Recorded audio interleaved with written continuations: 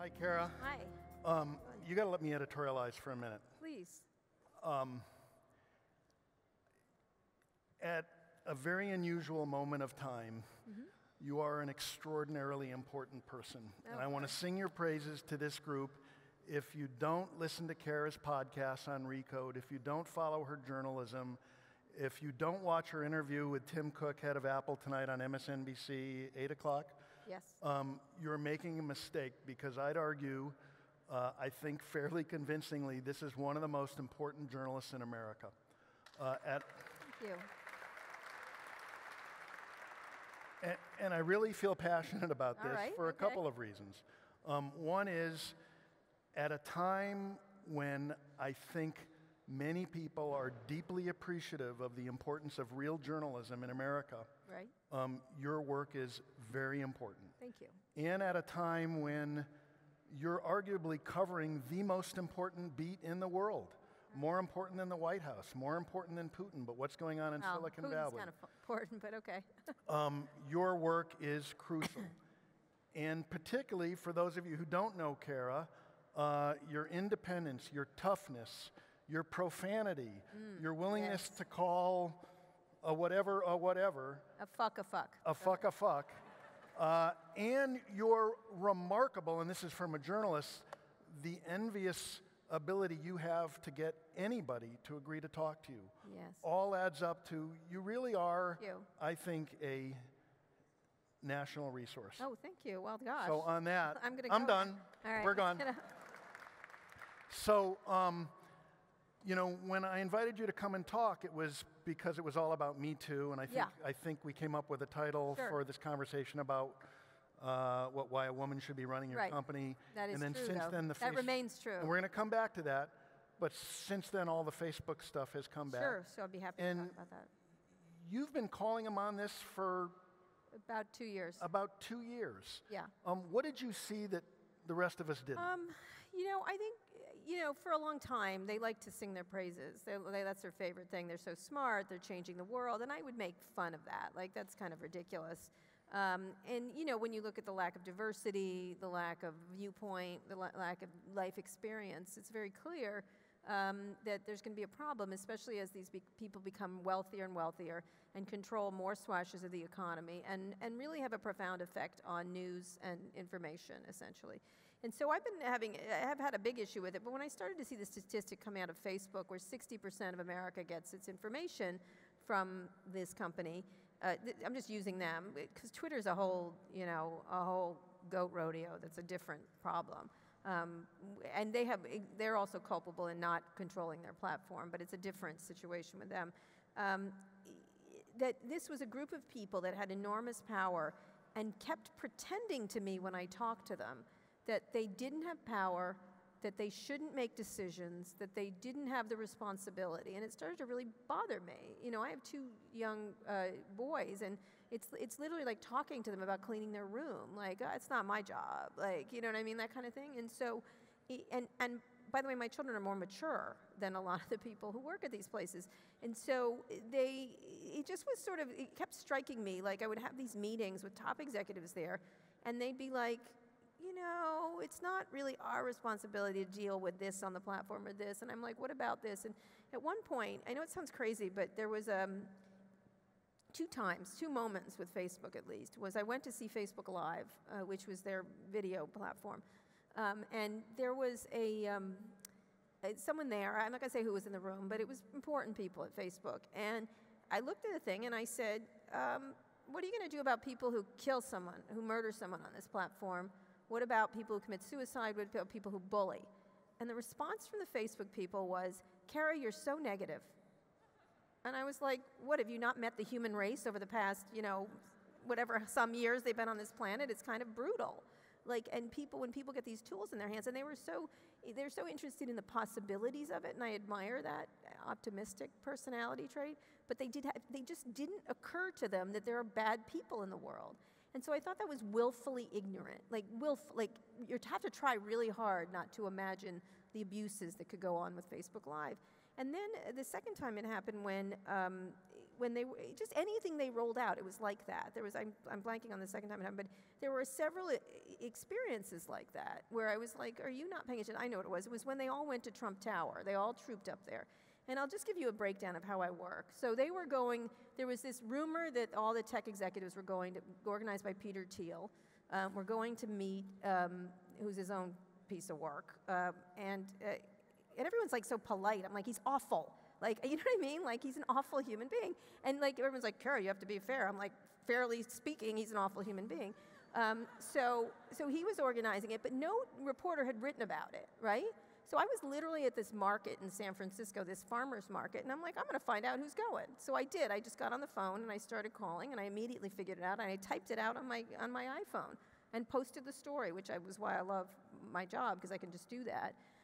And so I wrote a story of who was going to this thing. But what was really striking is they all wouldn't say they were going. They wouldn't talk on the record about it. They're going to meet the President of the United States or the President-elect. They all were like, don't say I told you. I'm like, what? Like, you're going to Trump Tower. They're going to see you. It's kind of a prominent place. And so they go in, and they don't say anything publicly about it, including immigration. And Trump on the campaign trail had been so incredibly awful about Muslims. And I was like, wow, a lot of you are, from those countries. A lot of the people who work in Silicon Valley, if only in your self-interest, besides everybody else, this rhetoric is really dangerous. And so I started texting I have a lot of their cell phones. Unfortunately, they gave them to me in better times. And I was like, he's going to say something against the Muslims. You know that. Like, he's going to do a Muslim ban. And they're like, no, he's not. We're going to talk to him. Like, how powerful people talk. We're going to talk behind the scenes, and we'll take care of it for you. I was like, I'd really rather you not. I'd rather you publicly say something. Right. So they didn't say anything. And I kept several of them. I'm like, when he does the Muslim ban, you're going to write me an apology letter, because I warned you several times it's going to happen. But I just got mad. So I write the news story. And then I read a column that Monday. I wrote the news story on a Saturday. I wrote the column on a Monday that said, this is a group of sheeple. Like, I called them sheeple. And so they didn't like that. They didn't like sheeple. Like, too bad. Like, that's the worst thing someone could say about you. So I said they were sheeple, that they didn't say anything together as a group about immigration. That's the one thing they can't agree on whether to have lunch or not, but they could agree about immigration, which is critical to the thriving of Silicon Valley, even in their best interest. And so I was sort of furious that they didn't say anything about immigration. And what was interesting is right after the meeting happened, it was sort of a weird Stockholm syndrome with me, as I insulted them terribly in this piece. And it was it was not unfair insult. You should go read this column, because it was pretty tough. But it wasn't unfair. I was saying, how could you skulk up to Trump Tower, not say you were going, make it a secret that you were going, and then not say anything when you leave? They ran out the back. I don't know if you saw that. They were like, there's a back entrance to Trump Tower. They found it, and except for Safra Katz from Oracle, who loves to be there, you know what I mean? So she's close with Trump. And so anyway, and at least she says she is, you know what I mean? Like, I'm not on her side on that, but in any case, so I write this column, and then they immediately, the minute they leave, they all their people, or whoever the sources said, call me and tell me what they said. Like, we talked to him about immigration. I'm like, you're an idiot. He's not going to listen to you. You're not Jesus, and you're not going to convince this incredibly, he's 86 times on the campaign trail he talked about Muslims, about banning Muslims. He said it. And I said, I always feel like when someone, it's the Maya Angelou quote, when someone shows you who they are the first time, that's who they are. And so I believe Donald Trump when he says things, not when he says things, but you know what I mean, when he says the Muslim ban. On this issue. They were like, well, we told him in the strongest of possible terms that we would not tolerate them. I'm like, oh, good, that'll work. Are you kidding? He's like a 7-year-old man, and then they did it. I said, when he does this, I would like a text saying, "You're a genius, Kara Swisher," and only one of them sent it. It was fun. You have been for years. I sound like a scold now. Maybe the only, or at least one of the earliest people to say that this notion that Silicon Valley is filled with these progressive souls is just not true. It's not true.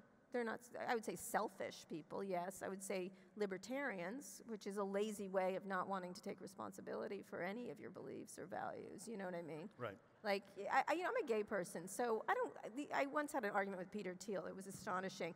He's like, you shouldn't get special rights. I'm like, I don't want special rights, but I don't want them to take my kids away because they don't take away straight people's kids. Like, that's called equal rights under the law. It's called the 14th Amendment. You might want to familiarize yourself with it. And so it's sort of this idea that you're getting special rights. And I agree on lots of issues like identity politics has gone too far and stuff like that. But you really, they really are not liberal. The workers are, but it's not a question of liberal. It's a question of what they can do for themselves versus what they can do for more people. So let me come back to Facebook Yeah. and ask you this. And Senator Wyden was here, and there's, Zuckerberg has said, look, this was a mistake. We gave Yes. this rogue actor information. Is that really? Isn't it fact true that this is central to the Facebook business model? Well, which is to be able to gather and provide Yes. data to create this brutal efficiency with their advertising. Sure. And that's not something that they're going to give up simply because well, Senator they certainly Wyden. could have better control of it. I mean, the Russians, honestly, it's just insane that they let the Russians take over this platform and didn't notice it. Like, literally. At one point last year when it started, I was like, this Russia thing's going to be a real problem for you. I talked to one of the executives. We know, and I said, stop saying numbers because you're only going to triple and quadruple them, and then I'm going to call you an idiot. Like, I don't really want to call you an idiot, but I think they did not have control of their platform, and now they're doing the mistakes were made thing. Now, look, let me just say, Mark Zuckerberg is a lovely person. I have all the many people I cover. He tries hard. He's super earnest. He's unfailingly polite. He's not one of the, you would say, the bad guys. Oh, So- I will be asking you later Yeah. for that list. No, there's a lot, most of them. But he's really a lovely person. So I think he's trying really hard. He's quite earnest about it, and so are the Facebook executives. They are, a lot of them. They're like, we feel bad. I was like, that you ruined democracy? Okay. Like, I joke, ha, Kara. I'm like, no, I'm not kidding. Like, you ruined democracy. I just don't think they had a sense of their responsibility and their power and their wealth. And that's sort of a Silicon Valley thing where they dress in T-shirts. I'm a simple person. I'm like, with a private plane? Sorry. Once you get to the private plane, you're not a simple person. But how is Facebook and others going to react if they're told Congress wants to require that you ask me to opt in before you can share my data? I don't know if Congress is capable. Look, let me just tell you, the people I hold in even lower regard are the politicians who need to legislate these. They don't know what they're doing, and they're so politicized. That they can't pass DACA. Like, I literally, it's astonishing. It's appalling and that's what Tim Cook said in this interview. It's actually appalling they cannot come to agreement on DACA. It's ridiculous. These are people who've been in this country. It's no fault of their own thing. They are wonderful people who deserve to be here, and it's exactly what's at the heart of our country, is people coming here with innovative spirits that want to make good. And the demonizing of immigrants is so demented at this point that we even put up with it is astonishing. But getting back to Facebook, what was your question? Well, the point is, Yeah. I don't think Congress is capable of let's doing... say, so hypothetically, Congress Yeah. passes. Is Facebook, doesn't that destroy their business model? No, it doesn't destroy it. It doesn't destroy How it many to of be us are going to opt in? Well, I think a lot of people will. I think a lot of people is, but I think it's the question of putting it in plain English, how it works, what they're doing with their information, having more control over the political stuff. To start with, the political stuff has to be controlled, and so you can't have these abuses. Like last year, I've told this story before, and I actually told it on stage. I interviewed Hillary Clinton last year, and she was all hopping mad about the Russia stuff. And of course, everyone was like, oh, she's just being, like, Hillary's just mad she lost. She was 100% right about everything she said. Like, as it's turned out, Right. She's correct. So she was mad about the emails and everything else. And there was one thing that used to drive me. I told her this story on stage. There was a story on Facebook that was that she was a lizard. She was a lizard person from another planet, which was interesting. And if you just scratched her skin, you could see the lizard skin underneath. It was insane. But it was all over Facebook. It was like the Denver Daily or some fake news organization, Yeah. some real fake news organization. I hate to use that word because it's been so badly mangled by President Trump. And I kept calling Facebook people and saying, she's not a lizard. Can you take this down? Like, what is your problem with the lizard? Like, it drove me crazy. But it was a responsibility for the system. They could certainly start to be more responsible about who's on the who's available on it. Like Snapchat curates, Apple curates. They can curate, and they just don't want to curate. All right, That's so let's talk about Apple. You did an interview earlier this week, last week, with Tim Cook, which is going to air tonight. Yeah. You've leaked some of that out, but you've got Tim Cook, who, at least in public, is a pretty discreet individual. He is. To basically body slam. Yes, Facebook. he did. He did a good one. Tell the audience what you got him to say. Before we focus on that, Apple had an education event at Lane Tech High School in Chicago. They were talking about coding and where jobs are going, and that's where I'm interested in. That's because that's the real stuff. Like, you know, that's real how people are going to work. And so we did an interview that was about education, about coding, about immigration, about all kinds of things. But this quote so I also said I need to ask you about the news of the day, Tim. And so we were talking about privacy issues, and I interviewed Steve Jobs many years ago with Walt Mossberg, and we got him to say, it's been all over the internet, his privacy quote, you should see it. We put it up on Recode. He had quite a lot to say about privacy, and Apple, you know, they've got issues in China, they've got privacy issues several places, but the fact of the matter is they've been the most out front compared to most tech companies. You always find issues, but in general, they're quite strong. Obviously, Tim went against the Obama administration on encryption, which was tough. That was a tough thing because the FBI was after him. All kinds. James Comey actually was sort of attacking Apple a couple of years ago around the San Bernardino shooting. And so what was interesting was that he did that. So I asked him about Mark, and he started to, you know, it's in Apple's interest to say we believe in privacy because their business model is based on selling you an iPhone, not about privacy. They don't have they could have an advertising business. And he made that point. If we wanted to abuse all these profiles, we could, but that's not our business. Our business is getting you to buy AirPods and iPhones, and that's it, pretty much. And some other stuff, but most of the money is made from sales of devices. Right. Yeah. And so he then said, I said, well, what would you do? And there's a lot more than that, just that quote, where he said, I said, what would you do if you were Mark Zuckerberg? And he said, I wouldn't be in that situation, which was really mean, super mean for Tim. Very nasty. Not nasty. It was not nasty. Everyone's like cat fight in Silicon Valley. I think he was making a point. I really appreciate it because, you know, some people are like, oh, well, he was on his high horse. I'm like, so what? What he said was correct. Like, you know, there should be it's not adult supervision. You know, Mark's an adult. He has 2 children. It's that you have to start taking responsibility for your creations. And that's, I think, I'm glad Tim said it, and I'm glad he said it out of his mouth as a leader of Silicon Valley, because everybody else in Silicon Valley, when something goes wrong, nobody will say anything. Like, oh, no, you know.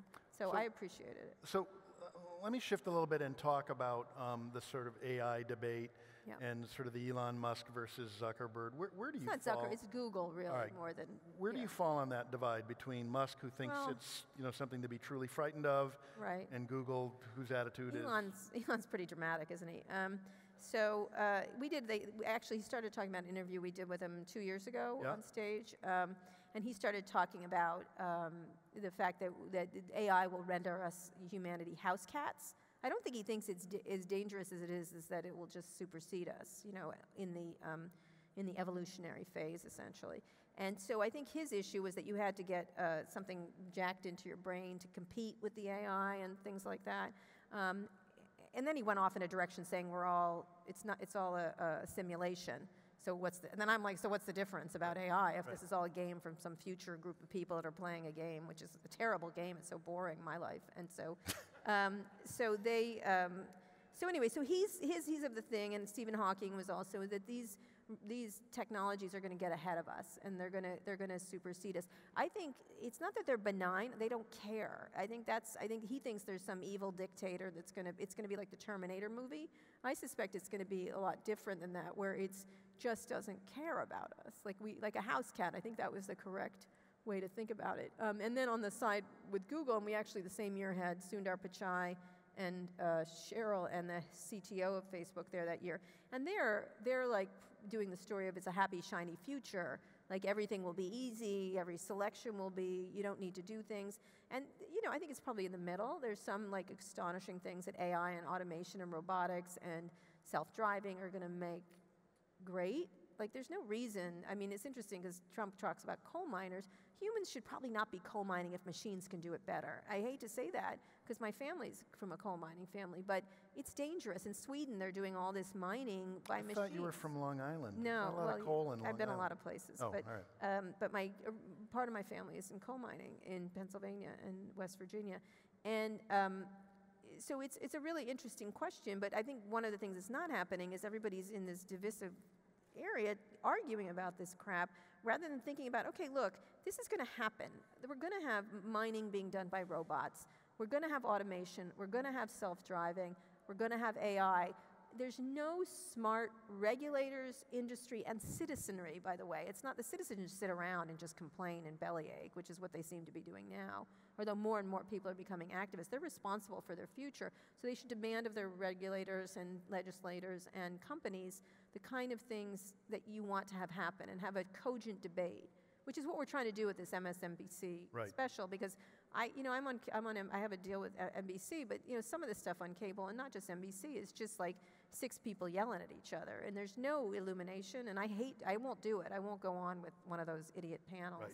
Right. But I wanted to get some illumination on big issues like automation, AI, and stuff like that. So, I think if done correctly, it could be an astonishing thing. It could, all these things.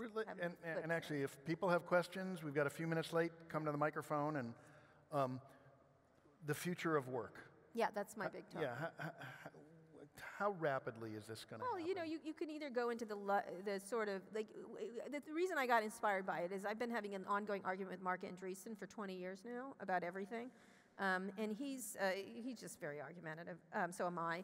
And one of the things he said on stage last year at our Code conference was, Kara, I was talking about jobs. I'm very, jobs was what the election hinged on, really, away from all the racism and everything else. But jobs was really at the heart of it, and people's worry about society. And so I always see it like there's a top group of people at society who've made, some at the very top have gotten obscenely wealthy, but who like the future. They're pushing into it. They like it. It's good for them. They're learning about it. There's a group at the bottom which are permanently stuck. It feels like it. They're not educated properly for what's happening. There's a lot of opiate addiction everywhere. There's opiate addiction, but there's a lot of like hopelessness, and it's not a black or white thing or a racial thing. It's just there's a bottom group of people that are not prepared for what's coming, and we've let them down enormously in education, especially. And then there's a group in the middle who know the future could be good, but they understand the future could kill them at the same time. And so those are the people that I wanted to reach. Like, I wanted to talk about their jobs. So with AI, you could imagine, what do we need lawyers for? A lot of stuff could be a lot of legal stuff is easily digitizable. A number of doctors, radiologists particularly. You don't need radiologists. You need 1, not 10. Like, and the car thing is easy. You don't need drivers, but by the way, you don't need parking garages. You don't need mechanics. You don't need insurance companies. Nobody has a car. What happens to that business? Everything iterate. Malls. Why do you need malls? And so what Mark said on stage was, Kara, it's just like the farming to manufacturing shift. It was a little bumpy, but we ended up, it was better. There were more jobs. There were better things. And I was like, a little bumpy, Mr. Not lack of any historical knowledge whatsoever kind of thing. And so if you look back to that era, there was a huge amount of social unrest. There's a huge amount of difficulties and problems, and it took 70 years. This is a compressed time period of 30, maybe 20, 30 years. In this environment with the populist anger growing, it's really problematic. Like, you start to see the social implications. And you don't need Russia to make it worse. It's a difficult, although they're doing an excellent job. And the only thing they do well is just bad things. It's astonishing. If you ever visit that country, it's like a permanent mess. Nothing works there. But it's a shame. But it's a real problem coming up. And it's not just it's not coal miners. It's everybody. Any job that can be digitized will be digitized, and maybe should be digitized. But it will be. Like, it doesn't really matter. You can debate whether it should be. It's going to be. It's an encouraging thought. All right. Well, we have a question here. Hi. Thank you. So on the topic of regulation of Facebook and other platforms, we just had the SESTA regulation pass as part of the big spending bill. And there's a concern that bots will be used to enforce the SESTA that will actually hide the voices of vulnerable populations. And I wondered if you could talk about what we should be looking for in terms of the best case scenario, the worst case scenario. I don't know about this, so I can't talk. Neither do I.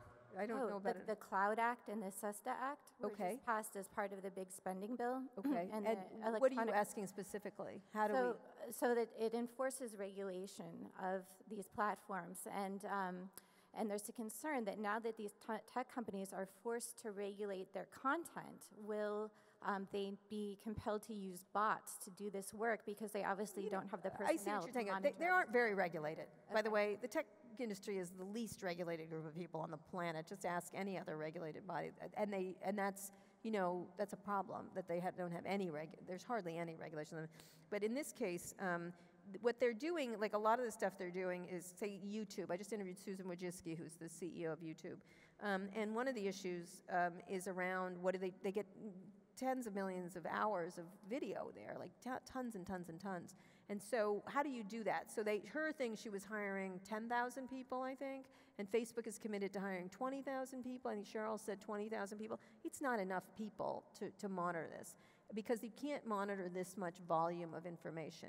And so they have to use algorithmic, it's not bots, it's algorithmic solutions. And so the question is, who's putting the stuff into the algorithm? Who's making the algorithm? How do they employ the algorithm? But there's no way they're going to be able to do this stuff without help of technology. There's 100% no way. There's not enough people. You can't, 10 million people can't monitor this stuff. And by the way, they have their inherent biases and everything else. And so I think they have to use technology to begin to manage this problem. What they haven't done is they've allowed the tools that they have provided to people to abuse them. And then said, I can't believe people abuse them, I think. We have a question here. So I find your perspective very refreshing. Thank you. And They don't. Yes, they do. As somebody who often brings up issues in meetings and things like that, I get accused of being a negative Nancy a lot when I'm trying to be Rhonda realist. Oh, okay, and Rhonda. So, yeah, I'm trying. So what do you suggest for people out there, especially women and people of color who have that extra bias against them, trying to bring up these issues in the actual, when they're being creative? What do you suggest? I don't know how to put this to you, but you just can't give a fuck. I don't know how to do it. It's like you just can't. You just can't. It's not, if you want to be the most liked, you can't do it. Like, right? You know what I mean? And so I think one of the things, I was at a thing, they were talking about women being angry, because of Me Too and things like that. I don't think we're angry enough. And there's nothing wrong with anger, right? Like if you were, why these videos that are coming out of Sacramento, not just young black men shouldn't be angry, we should all be furious that this is happening. And so what they try to do, really interesting, because I'm raising two sons, and poor guys, they're like, they're like, okay, this women's thing, okay, that's enough, we get it. It's not enough. It's like, you know what I mean? Like, it's not centuries of abuse and problem, because not all men most men are great. Many men are great. I'll say many, not most. But they're, you know what I mean. In any case, what I find fascinating in the Me Too thing, all right, who broke those stories?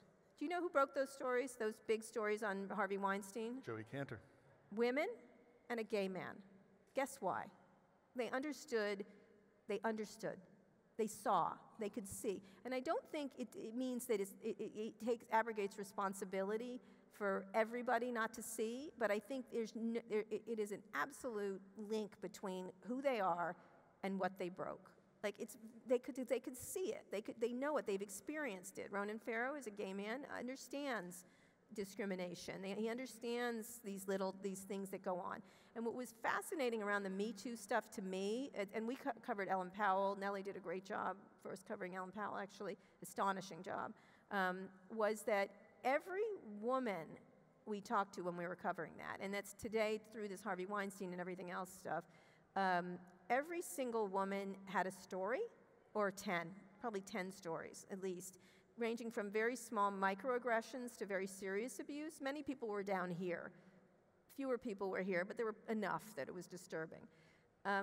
Every single woman had a story, and lots of them, lots of them.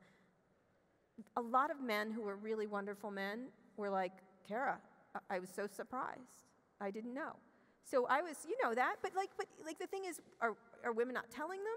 Where's the disconnect of the stories not being told? And so I found that, I think the only way that you get change in this world is you make noise, and you continue to make noise. As a gay person of a certain age, listen, I couldn't have kids many years ago. You couldn't have, you know what I mean? Like, you didn't have marriage. Just think of that change.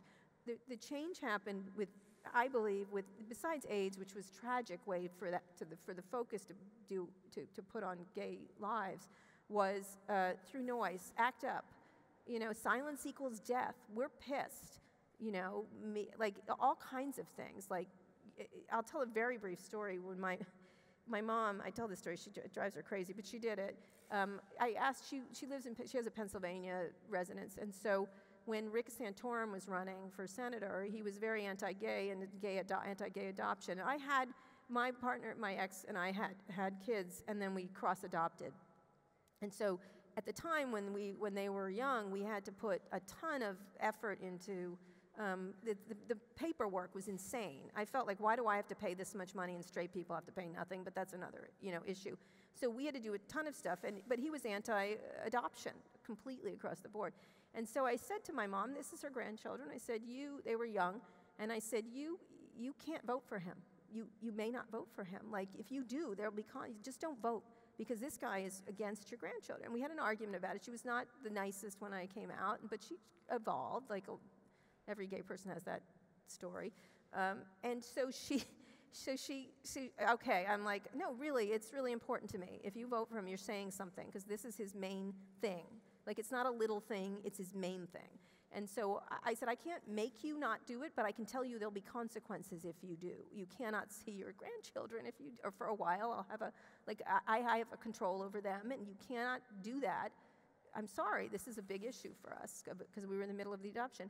And I know I sound like scolding, too bad, like it's my rules, like it's my kids, it's my rules, essentially, and I don't want people around them that do things to their, and I love my mother, so anyway, so we're at Thanksgiving dinner right after the election, and I think he lost, I'm pretty sure he lost, right? Yeah, he lost the election, and now he's on cable, plaguing us still, attacking Parkland teens, like what a fucking douchebag to do that, like, right?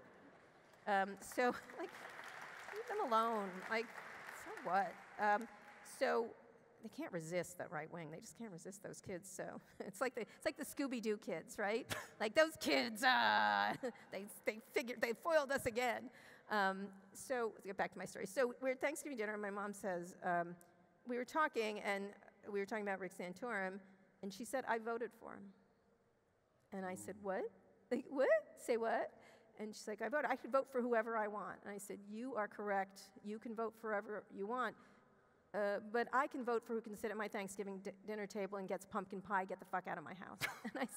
And I said, and she was like, what? And I said, you have to leave. Like, I don't know what else to say. I said to you what I was going to do, and you cannot do this. You cannot go against, if you love your grandchildren, you need to think hard about your choices. And everyone at the table was like, Kara, it's a family dinner. I said, I don't care. Like, at some point, you've got to, like, take a stand. And we've reconciled, obviously, since then, and we had a long talk about it. But that was a hard moment. It sounds stupid. I sound like the most worst person, but she didn't get the friggin' pumpkin pie, and she wasn't getting it. She wasn't getting my pumpkin pie, at least. And she wasn't getting access to my kids when she didn't have a thing. And I know it sounds like too much. People are like, oh, how could you do that to your mother? I'm like, because I could. Because she couldn't, like, and I said to her at one point when she was upset about it initially, I'm like, I don't negotiate with terrorists. I'm sorry. You're going to have to change your opinion or go see a therapist or do something, because you cannot do this. And so I'm just saying, you just have to, like, you have to speak up. If you don't speak up and pay the price for it, because I love my mom, I love spending time with her. If you don't pay the price for things that are important, you have to. You just have to pay the price. That's all. Well, that's not about journalism. I am so sorry, but we are out of time. Kara Swisher, watch her interview with Tim Cook tonight. Yep. Thank you. Thank you.